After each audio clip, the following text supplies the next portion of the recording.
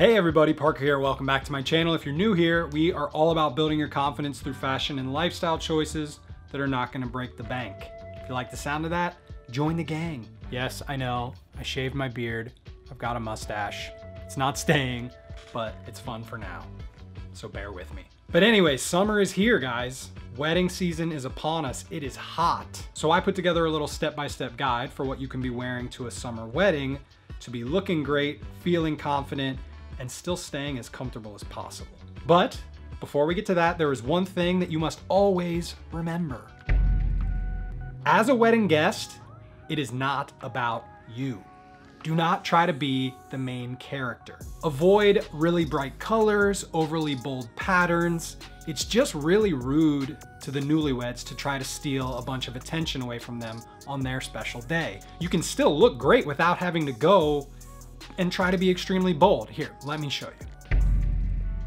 A lot of times on the actual wedding invitation, it will mention the dress code. So go check that first and foremost, just to see what clothes they're even expecting you to wear, what the style of the wedding is. Some common dress codes that we're gonna go into a little bit more detail on later are formal or black tie optional. This is the most dressy. Semi-formal or dress casual, which is a little bit less. Tropical or destination, which is like a beach or a lake or a barn wedding. And cocktail, which I'll explain when we get to it. If the invitation doesn't openly come out and say the dress code, just use the location to kind of get a better idea as to what's expected. When the weather is super hot, especially with high humidity, you obviously want to stay as cool as possible. Wait to start sweating until you get on the dance floor later and you're busting all kinds of moves. The best way to do this is to really consider your materials. So linen, seersucker, lightweight cotton, or a very lightweight wool are always the best choices because they're a lot more breathable and therefore you're not going to start to overheat and really sweat throughout the whole day. By far the easiest way to determine what color to wear is to think about what time of day the wedding is happening. If it's during the daytime in the afternoon, then you want to go with lighter colors because they're going to keep you cooler, but also things are going to be a little bit less formal, and a lighter color is always less formal. Also keep in mind that if you do sweat a ton, maybe wear a darker color because it's going to hide the fact that you're sweating so much, as opposed to wearing like a light khaki suit that you can see all the sweat on. It's a smart move. Quick tip before we get started. I am personally not normally a big fan of wearing undershirts under a dress shirt, especially if I'm gonna be wearing a tie. I just don't think it's comfortable. You can sometimes see it through the dress shirt, but when the weather is extremely hot, wearing an undershirt is actually gonna catch some of the sweat that's coming off of your body, and believe it or not, it's actually gonna keep you from sweating even more. So, wear one that can't be seen around the neckline. You don't want to wear a crew neck. Go with like a tank top or a V-neck shirt under your dress shirt, and it will actually help you from allowing sweat to get all the way to your outer layers. Now we're gonna run through each of those dress codes that I mentioned earlier, and I'm gonna give you a quick little idea as to what I would wear. But remember, just think about it in terms of categories. Don't feel like you have to be dressing in the exact same thing that I'm wearing. Just recognize that it's a dark suit, or it's a light suit, or it's a colorful accessory, or a darker accessory, and then use the stuff that you have to create similar looking outfits. This one has been a really popular dress code for a lot of the weddings that I've been to recently. Essentially, this just means that the wedding party themselves are going to be wearing tuxedos, but you are not expected to. You're just expected to dress formally. For me, I would do something like a nice dark suit with a white dress shirt, some dark black shoes, just because I do want to be a little bit more formal, and I always find black to be more formal than brown. And then you could do a dark tie, you could do a pop of color tie. It's totally up to you, and obviously we want to match our shoes with a black belt. If you are really wanting to express yourself, that colorful tie, you could maybe throw on some colorful socks as well. That's a great way to separate yourself from everybody else without being obnoxious by wearing a super bold, loud suit that's just gonna steal attention. Also keep in mind that dark gray is always the first suit that I recommend everyone get because it's the most versatile. You can wear it with colorful shirts, you can wear it with black or brown, you can pretty much mix and match it in any possible way. This one is just a small step down on the formal scale. However, I always tend to err on the side of being more dressy. I'm sure you've heard the you'd rather be overdressed than underdressed idea, which I think is absolutely true, because worst case scenario, you wear a tie and you realize that no one else is, so you take the tie off.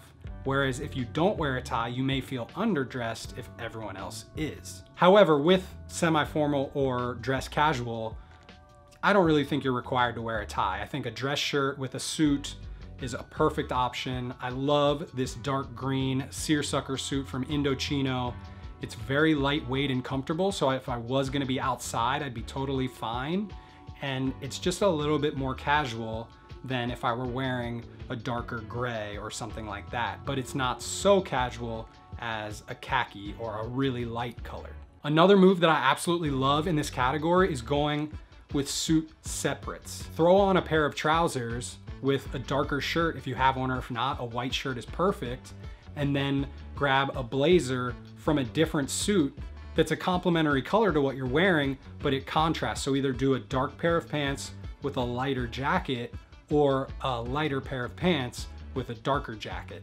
It's a really fun style move that's kind of very retro and 50s, but it allows you to combine things together in a way that's just a little bit less formal than wearing a full matching suit. Maybe you're lucky enough to be traveling to an exotic location for a wedding. That's awesome. If this is the case, you want to think about staying as cool as possible, so we go back to our materials like we mentioned earlier. So we want to do something in linen, seersucker, or a really lightweight cotton. Also, for a tropical style wedding, you don't need to be worried about wearing a jacket. You can if you want, if you prefer it, but keeping things extremely casual, yet still nice and refined, because you're gonna make sure that everything fits you. An easy go-to is a linen shirt with some linen trousers and a pair of loafers with some no-show socks. Let those ankles breathe a little bit, especially if you're gonna be on the sand for the ceremony. Roll those sleeves a couple times, unbutton a couple buttons, let that chest out. You're gonna be looking great and feeling so much more comfortable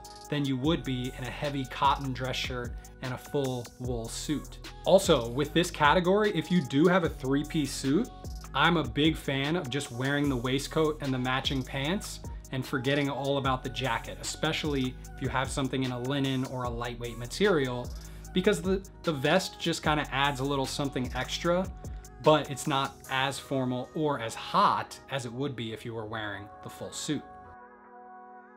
This is one of my favorite dress codes, because as far as I'm concerned, this is the newlyweds telling their guests, have fun with it. Dress in a way that you would feel comfortable going out at night in a cocktail environment. To me, it's okay to get a little bit more bold with my choices while still keeping the golden rule in the back of my mind that I'm not the main character, so don't go crazy. I would go with something like a patterned suit, a solid colored dress shirt, a little bit of a colorful tie, and some dress shoes.